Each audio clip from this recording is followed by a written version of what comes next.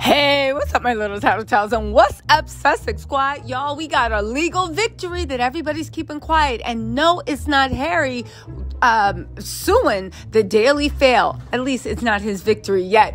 We are talking about Miss Meghan the Markle. What are we talking about? If you don't know, her sister Samantha Markle filed the dumbest lawsuit, basically trying to say that she defamed her by saying that she was raised as the only child, to which everybody said, girl, shut up. Listen, Samantha Markle, your own children don't talk to you. And you got the nerve to be coming for Meghan. Well, guess what? God don't like ugly. And he sure didn't like the way Samantha Markle was looking, because Meghan has gotten that lawsuit dismissed. Now, isn't it funny that the Daily Mail was all over this? The royals were even rumored that we're going to actually testify at her lawsuit in a way to defame Meghan and get out sensitive information, trying to get around the Queen's never complain, never explain. Let me tell y'all something. The Queen is dead, and so is the never complain, never explain. Y'all, the lawsuit was officially, and when I say officially, I mean officially dismissed. It was dismissed. Okay, point of order. It was dismissed in the United States District Middle District of Florida, Tampa Division. Samantha M. Markle and Meghan Markle. The cause is before the court on defendant Meghan Markle's motion to dismiss the First Amendment complaint from her low down, no good conniving sister. Okay, it didn't say that, but I got to put a little 20 on 10. They said for the reasons set below, the court grants the motion to dismiss, and it will be dismissed with prejudice. What does that mean? What does that mean?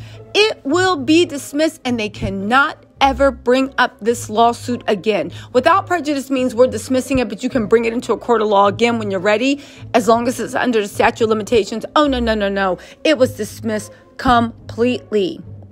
They said it was dismissed for failure to state a claim for rent relief can be granted.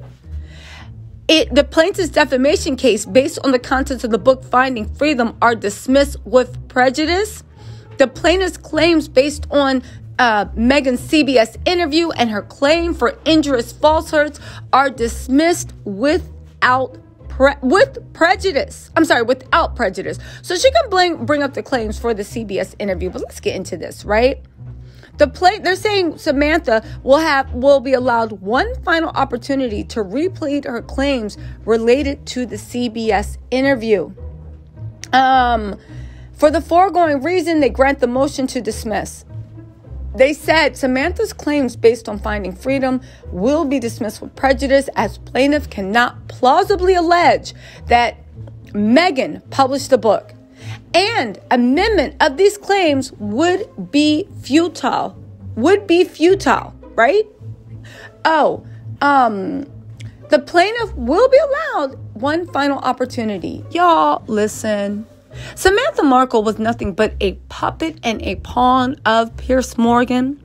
I'm sure she's waiting for her payoff to go to the morning talk show so she can talk real big and bad. But I'm sure that is ultimately not going to happen. Why is that? Because the Daily Mail is running scared. Harry is not backing down. The king is doing whatever he can to throw monkey wrenches in their plot, but everybody says that they think that they're doing that on behalf of the Associated Press. Now, let me just be clear about this, because I think it actually does need to be said. Meghan Markle, I keep calling her Samantha Markle, was nothing but a tool.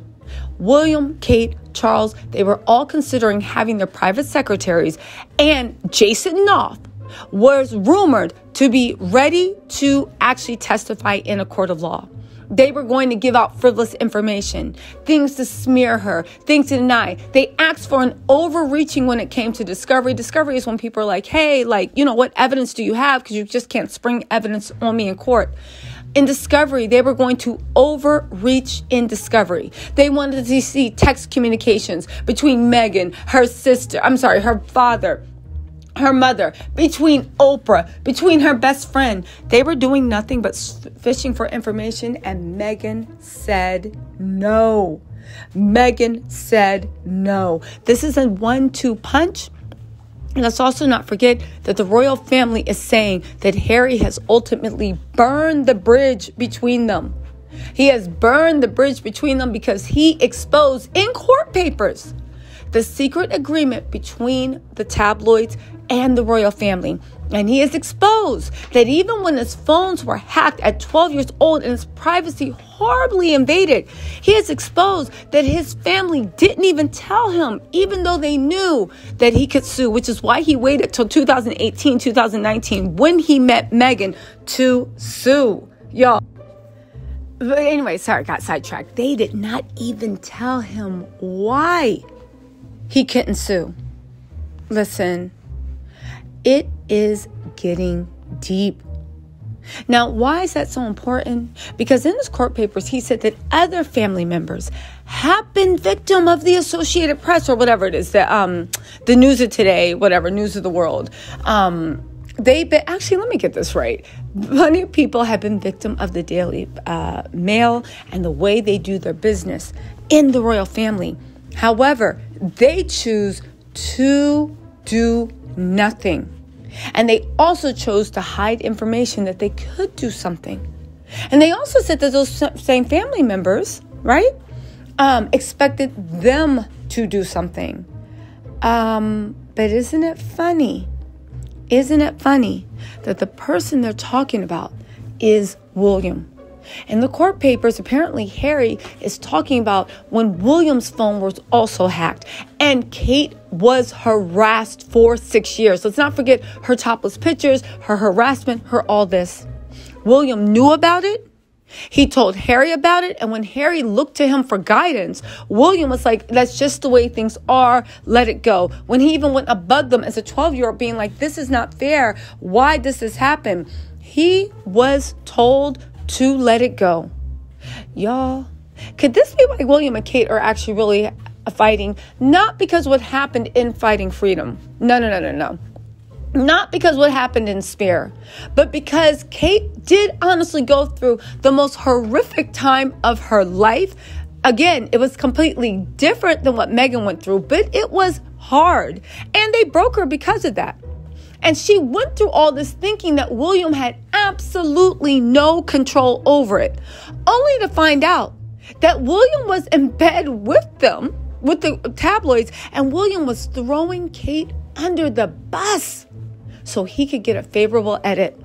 All those articles about Kate being lower class, Kate being a social climber, Kate, all the things that caused her humiliation, all the reasons everybody was laughing at her. William had some type of power and control to do something, mitigate, or at least call them out. And baby, let me tell you something. Harry's a spare, and he still went to war with them. William is the next king to be. They can get a little bit too jiggy with it, but not too much. It looks like William allowed that because it took away from them focusing on his life, his proclivities, what he was doing. Let's also not forget, before Harry, there was Kate. Everybody in William's reign must sacrifice whatever they can to prop him up and make him look good. Y'all, listen, Harry exposed so much in those court papers. I'm going to have to come back to it. But y'all, listen, stay tuned because something big, rumors are coming, is coming out of the Sussex office.